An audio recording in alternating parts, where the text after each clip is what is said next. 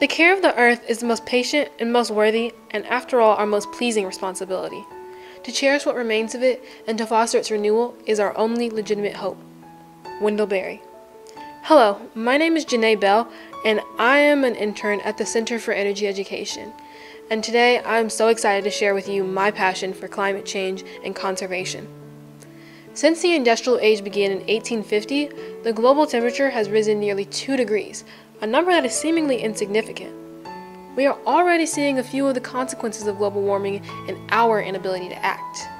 It has resulted in year-long record-high temperatures, extreme droughts, and heat waves. These put our food and water supplies at risk, as well as damage plant and animal ecosystems. When it does rain or snow, we face intense storms. It doesn't just rain, it pours. Hurricanes, monsoons, and blizzards are heavier and undoubtedly more costly. 2019 was the 4th consecutive above normal hurricane season, with 18 named storms and 3 major hurricanes: Hurricane Dorian, Hurricane Umberto, and Hurricane Lorenzo. Within the past 5 years, we've experienced 5 of 20 of the most damaging storms in history, collectively costing $292 billion in damages. Communities take months to rebuild, placing school and work on hold. Natural resources are wiped away, and it strains the entire system. An increase in carbon emissions not only affects the land and the individuals on it, but the ocean and marine ecosystems. When the global temperature increases, sea levels rise due to melting ice glaciers. Within 80 years, entire coastal cities and islands will be submerged under rising sea levels. Warm oceans also cause issues for the animals and plants that live underwater.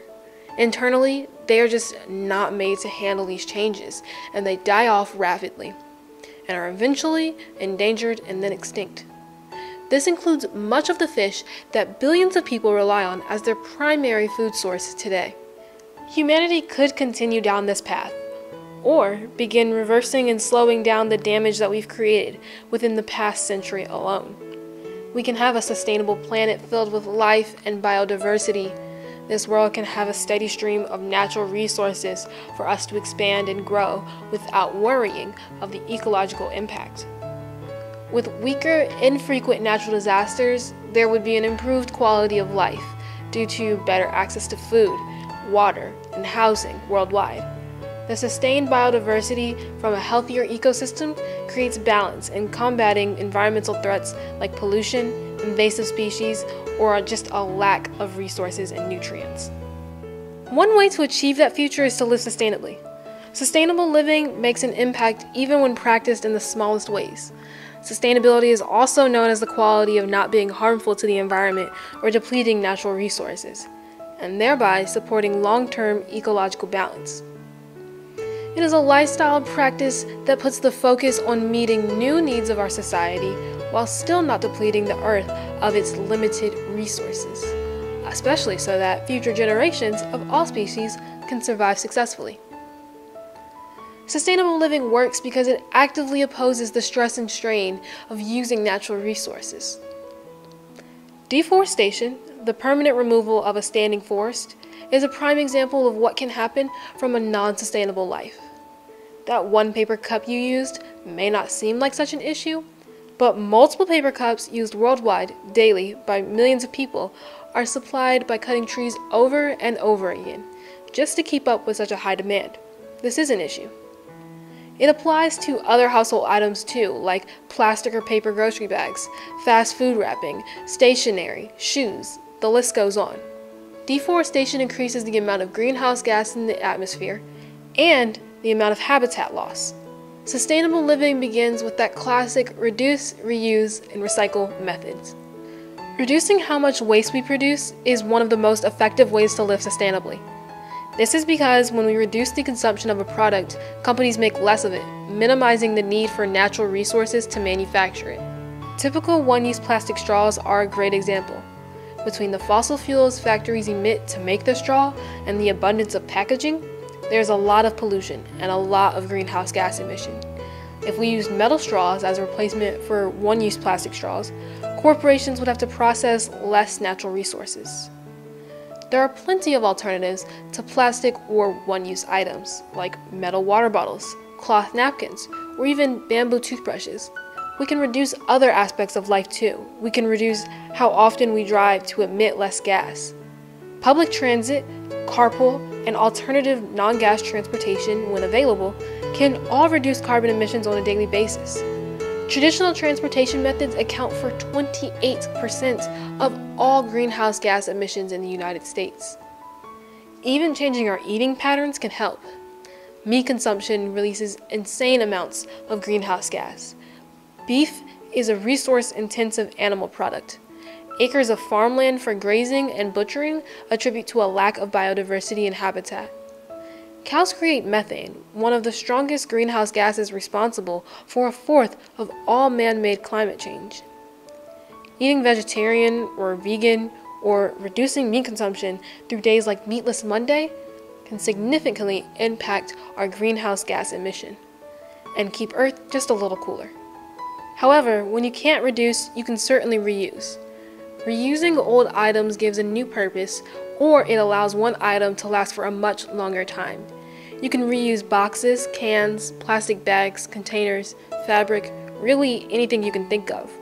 One quick way to reuse is with a durable shopping bag made of canvas or durable plastic that you can get at any store for an affordable price if you don't already have one in your closet. Fabric from older clothes can be recycled into a newer piece, like a cleaning wrap. If that's not your speed, you can donate or sell your current clothes and then shop secondhand for new ones. When we reuse and repurpose, single-use items get a second chance to avoid clogging landfills. These landfills have waste which pollute the surrounding environment with methane and carbon dioxide when it decomposes. The 1/3 of waste that doesn't decompose becomes saturated and releases contaminated water called leachate. All of this we can diminish by reducing and reusing. The third step to living sustainably is to recycle, especially when you can't reduce or reuse. When you throw something in the recycling bin, pieces of that object, if not all of it, are used to build new supplies and materials. It starts with the consumer using a material and then putting it in the correct container. A collector will then take the recyclables, prepare, and then process them. These items get cleaned, sorted, and sent to their respective facilities. Once there, they are broken down to be built up again into new products, and the cycle continues. You should be careful about what you recycle. Most bottles, cans, and plastics will have a symbol to indicate if and how it should be recycled. Check your local guidelines to be specific about how you should separate items, and things that are to never be recycled unless otherwise stated include styrofoam, dirty paper towels and cups, hazardous waste like diapers, electronics, or chemicals, and finally, plastic bags. Yes, plastic should be recycled, but plastic grocery bags interrupt the recycling process and should be treated separately. You can return these back to your local grocery store. The most important thing to remember when recycling is to ensure the quality of your recyclables over the quantity. So separate items and double check your local guidelines if you're unsure. We, as global citizens, are at a pivotal moment in history. This delicate duty of restoring our world might feel daunting, but with our collective effort, we can achieve it.